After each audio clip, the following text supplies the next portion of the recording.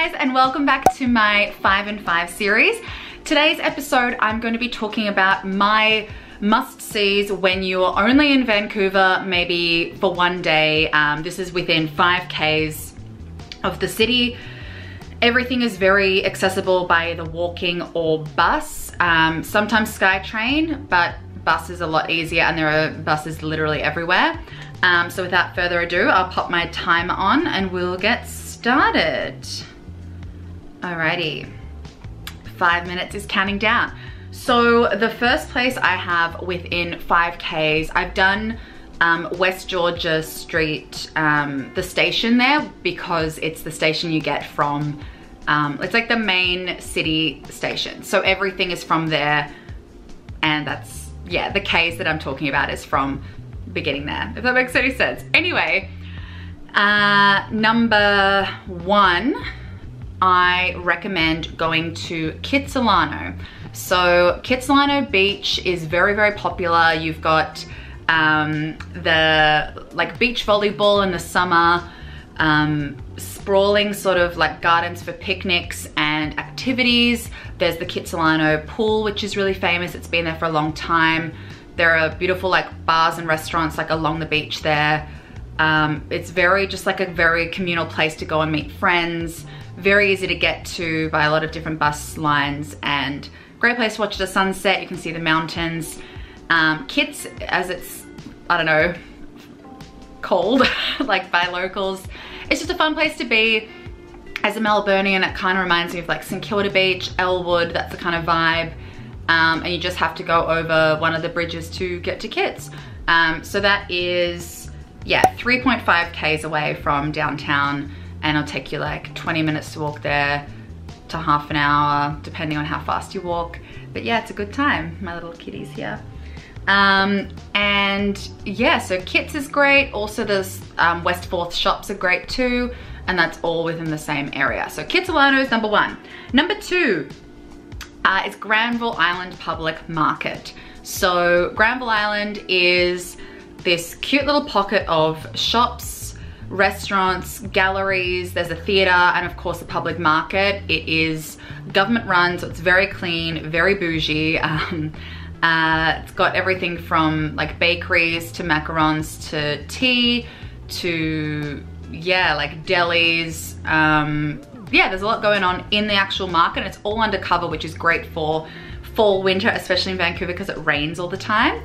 There's not too much undercover when you're walking around the outside, but there are buskers. In summer, it's such a great vibe. Watch your food with seagulls because they're crazy. And you get to look at the cityscape of Vancouver, like you're looking over it. And it's surrounded by False Creek. It's just really pretty. And as I said, galleries, lots of local artists. It's great, just, it's a tourist spot. So anyway, it's a must-see even if you are a local. Lots of good stuff going. And it's very, very quiet now due to COVID. Okay, 2 minutes left.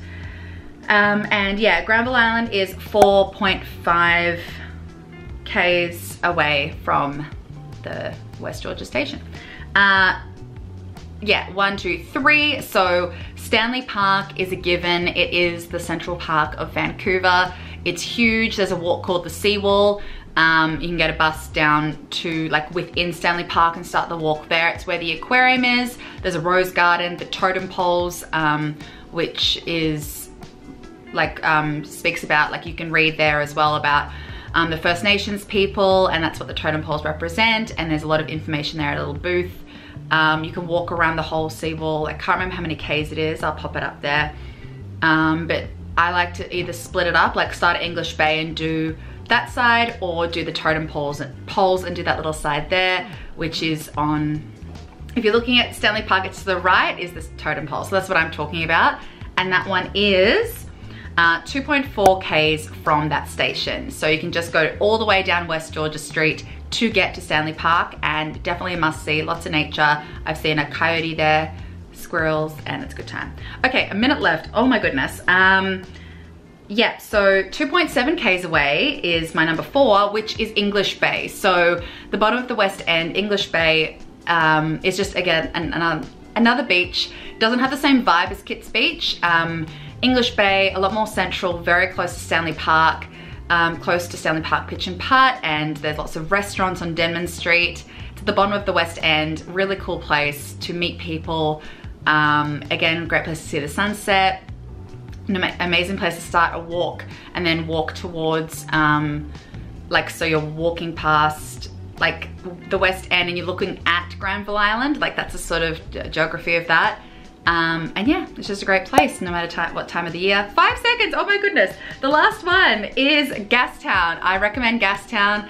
It's less than 1K from the center. You can walk there within 5 to 10 minutes from Georgia Street, West Georgia Street. And it's amazing, especially at night. It's the oldest part of the city, the steam clock average, but it's a must-see to go. The cobble streets, just be careful at night because it can be sometimes dodgy, but it is the prettiest at night with all the old school lanterns. Anyway, that's my 5 must-sees for downtown Vancouver. Yeah, within 5Ks of Vancouver.